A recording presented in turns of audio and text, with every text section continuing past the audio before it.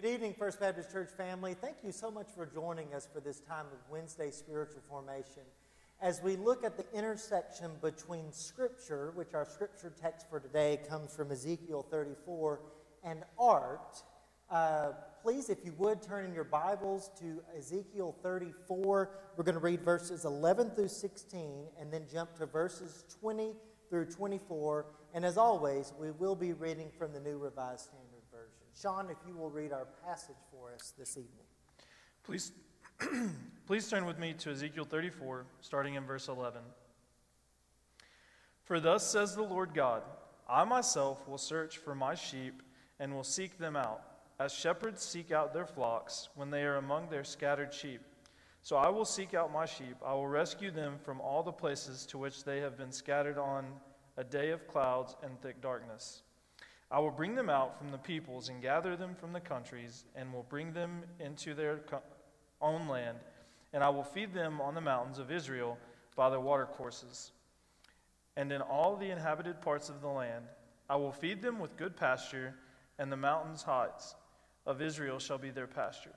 There they shall lie down in good grazing land, and they shall feed on rich pasture on the mountains of Israel.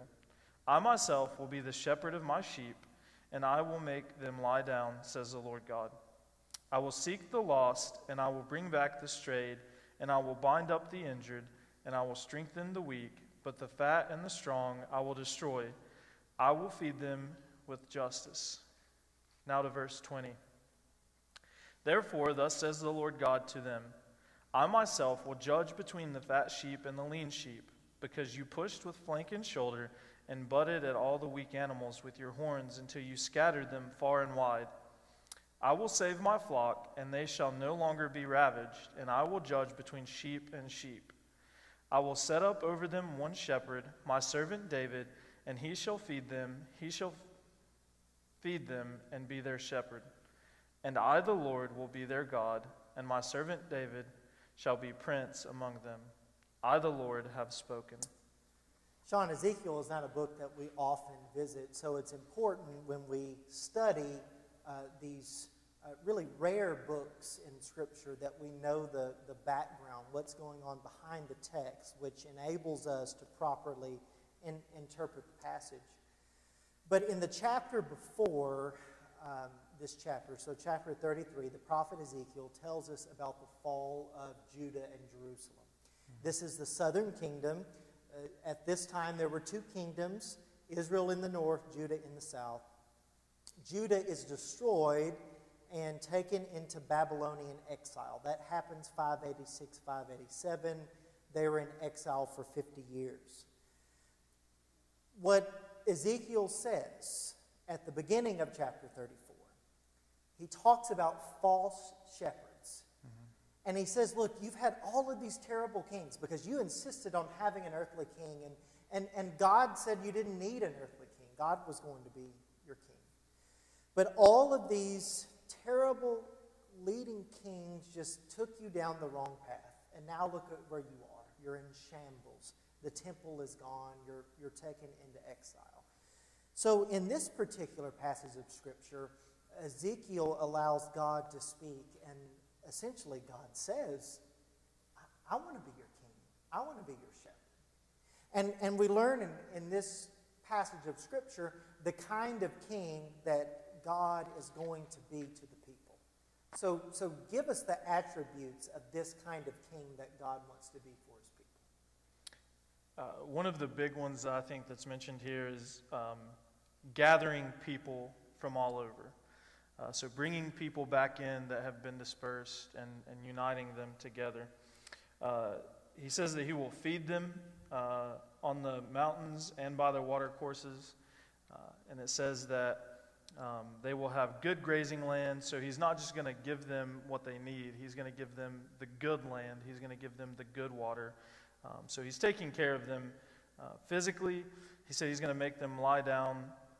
He will seek the lost, bring back the strayed, bind up the injured, strengthen the weak. So all of these things that we see of a people group who has been destroyed by human culture and human nature, God is saying, I can fix that. I will fix that. That's going to be how I rule over you. It was just a couple of weeks ago that we talked about servant leadership. And servant leadership is based in this, is grounded in this idea of leading like a shepherd. So we look at the text that we often turn to the most when we talk about servant leadership is John 10, because it describes the good shepherd, and the good shepherd knows his sheep and the sheep know him, and they know his voice. He knows them by name. So there's this intimate relationship that the sheep have with the shepherd. You and I, we try with all of our might to lead like servants. So we want to be those servant leaders who enjoy an intimate relationship with you, who are part of our flock. We want to know you. We want you to know us. We don't want to lead dictatorially, but we want to guide and direct and comfort. Is that not what Ezekiel describes here of the kind of king/shepherd that God wants to be for his people? How is this model of leadership different from many CEO models of leadership that we see in the world? And we talked about this a few weeks ago as well. I think that the big thing is this type of leadership is willing to go to their people. They're willing to walk alongside their people. And if somebody in the church is struggling, I am willing to be there with them and to come to them where they're at, instead of a lot of times in the business world, a CEO is only going to be distant, and they're going to say, hey, you're not doing this, and this is what's expected, instead of figuring out the why. Why are you struggling with this? How can I help you? To me, that's the definition of a good leader. It's you're a problem solver.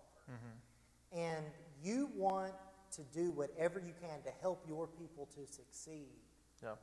And that seems to be what you're describing, is the shepherd that is that God identifies with this shepherd, who is very in tune and in touch with the sheep.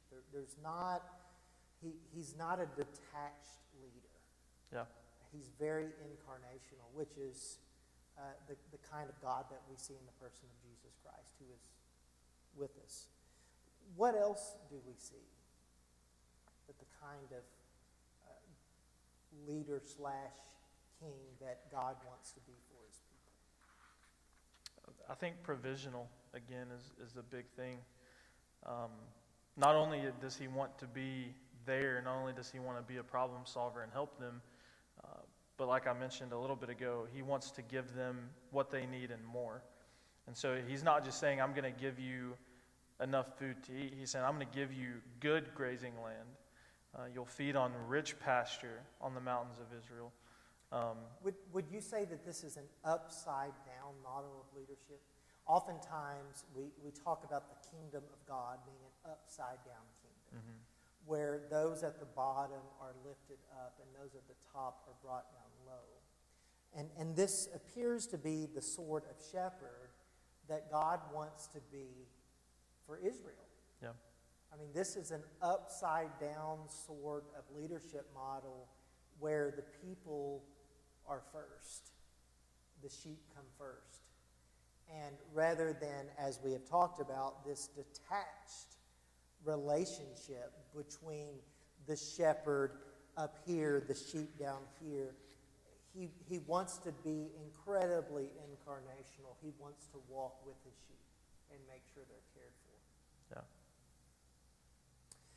Yeah. Let's look at our painting.